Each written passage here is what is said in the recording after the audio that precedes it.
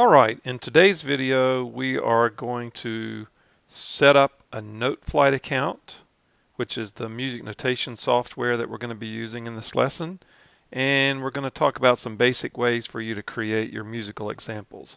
So the first thing you'll want to do is to go to noteflight.com, and you should see a screen that looks like this. In the top right hand corner you're going to want to choose sign up, and you'll get the sign up menu that asks for your email address and then for a password that you create. Once you've done this, you'll need to check the email that you used, and you'll get a verification code for your new account. Once you've done this, you'll come back to the same screen, and instead of sign up, we're going to choose login, and I will just log into my account here quickly and choose login, and you should see a screen that looks similar to this, except you won't have all these pieces that I have in my account because I've been creating music there. Yours will be blank here basically, but up in the top left hand corner you want to choose new score, and when you choose new score you're going to get a new screen, and we want to choose start from a blank score if that's not already chosen, and then look for treble clef. So you would make sure that's highlighted. Mine's already highlighted because that's the last thing I did.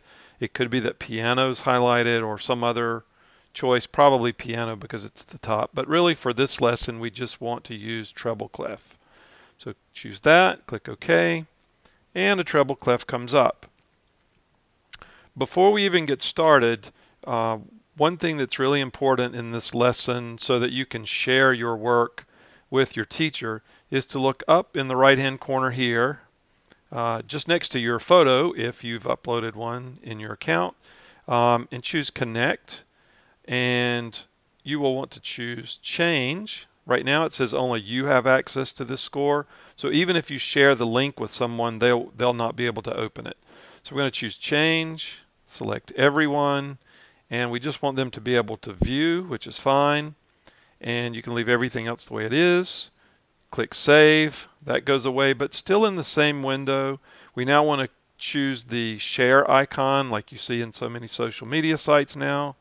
That's here, and that will give you a link that you can copy and paste in an email or upload, depending on how your teacher would like for you to share that information with them. But once they have this link, they will be able to look at your musical masterpiece using this link. So once you've done that, you should be set to go. Okay, a couple of things about getting around in Noteflight. It's very user-friendly. As you'll notice across the top of the screen, we have duration of notes. So if you have any background in music at all, you know whole notes, half notes, quarter notes, eighth notes, 16th notes. You actually can go further. For this exercise, I probably would not use anything smaller than an eighth note.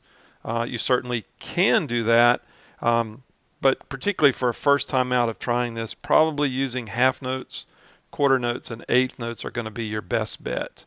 You can change the pitch using the sharps, flats, or natural signs. Again, for this lesson, I probably would not do that, but keep it simple. So what we're going to do is, in the first measure here at the beginning of the music, right now we see all rests. If you click on the first rest, it changes colors and is now orange. If you move over to the left of that, you'll notice that we start to see a note head. And really, as you move the mouse up or down, it will determine where you're going to put the note. For this exercise, again, we would choose middle C or third space C. It just make doing the exercise easier for everyone, and it'll keep us, for those of you that are musicians, it'll basically keep us in the key of C. So if you take a look at this, the note is now there, but the note head is orange. You can continue to add notes just by using your mouse if you would like. And you can change durations just by coming back up to the top left. Let's say we want to change this second note to eighth notes. You could do that and then come back in to create different notes. So you can do all that with your mouse. The nice thing about this program is much like the word processing programs that you use, Control Z or Command Z on the Mac will undo things that you've done. So really we can come right back to starting that first note. Also Control C will copy, Control V will paste, and Control X will cut and paste. So you can also do those things. A shortcut that I like to use is once I've created my first note, you can just hit the R key, and when you do that it will repeat whatever you already have. If you want to change that note, the name of that note or the pitch of that note, you can use your up and down arrows on your keyboard to move the note up or down. So it's easy enough to do that. If you want to change the duration of the note, you still can do that. Again, I like to use the R key. Now I have another eighth note, and I can move the note again with my up and down arrows. Let's say I go to the next, I hit R again, but I don't really want another eighth note. Now I want a half note. So I get that here, and now I have a complete measure. If I wanted to do something similar to this measure in the next measure, I can click in the measure but not on a specific note, and the entire measure is highlighted.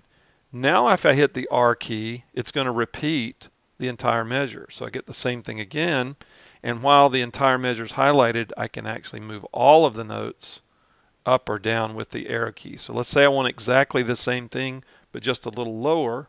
Here it is. Now you may or may not want to do that. To get out of this, you would use the escape key on your keyboard or just click out of the measure. Let's say I want to keep that rhythm, but I want to change up the actual pitches just a bit and do something like this. You know, you can manipulate it any way you want to. And what I encourage you to do is now click away again, and so nothing's highlighted. But now you can go back up to the top of the screen and listen to the couple of measures that you've created.